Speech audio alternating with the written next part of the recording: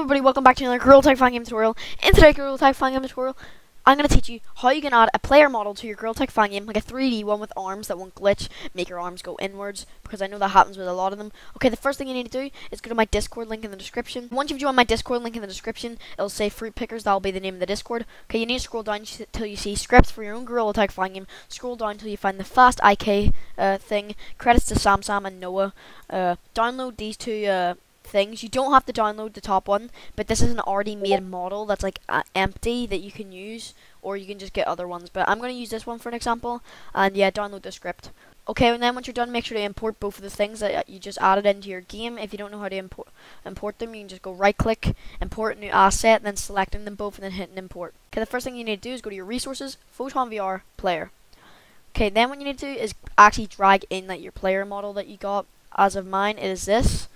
Okay, then what you need to do is resize it till it's like the perfect size over your player. Now basically, once you're done that, you'll notice that in your player model, this is mine, you'll notice that inside of it there'll be a bunch of bones. Mine are just labeled bone 34, bone 35. Yours might be actually called like wrist, neck, but it's okay.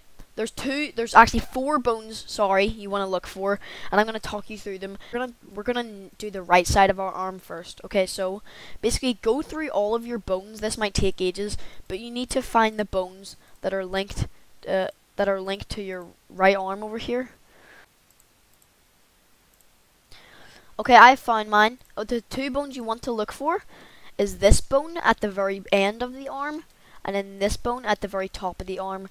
Okay, now that you've found both of these bones, you need to label this one, like this bone that's at the shoulder. Just call this right shoulder bone.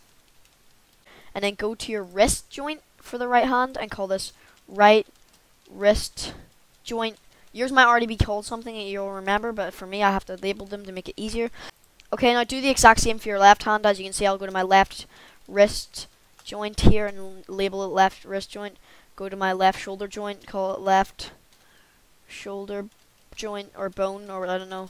Okay, now that is basically most of it set up. Now what we need to do is go to our right wrist joint and our left wrist joint and add the Fast IK fabric script that we downloaded from my Discord link in the description. Okay, now go to your right wrist joint. Go to your right wrist joint where it says target. You want to set that to your right hand. It's somewhere in your player, just go look for it.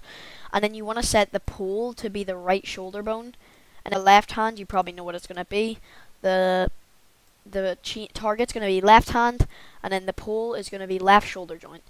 And now what you need to do is go to your old player model, just click on everything that you had before and turn off the mesh renderers. I don't recommend deleting it just in case you want to keep your old player model. I always like to keep mine.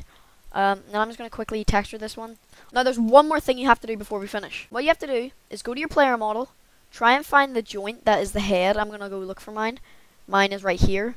So find your head joint and drag it into VR head. And then everything else of your player model, drag that into your VR body. Okay, one more quick thing to mention. You know the VR hands that we disabled earlier? You need to make sure these hands are facing the same way that your last VR hands were, or then they're not going to be perfect in game. Your hands might be backwards. Okay, this is what you have to do. You need to go back to your right and left wrist joint and just make it so it's facing the right way. Do as I do. Just copy me, okay? Make your right and left wrist joint like this. And there you go. Working player model, super simple. Takes about 5 minutes.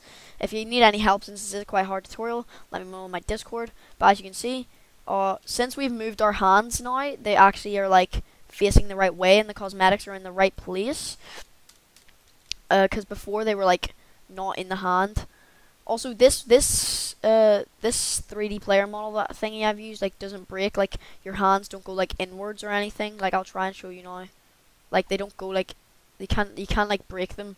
Like you know what I mean? Okay, that is it for this Gorilla Tag Fan Game tutorial. Have an amazing day. Bye.